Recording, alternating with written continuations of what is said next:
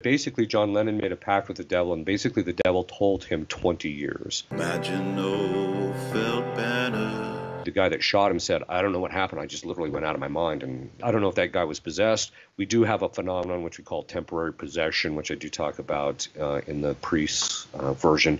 So it could have been a case of that. But yeah, he was one of those cases where it was fulfilled. I did have one case where the guy made a pact with the devil, became possessed. I said, well, what was the pact for?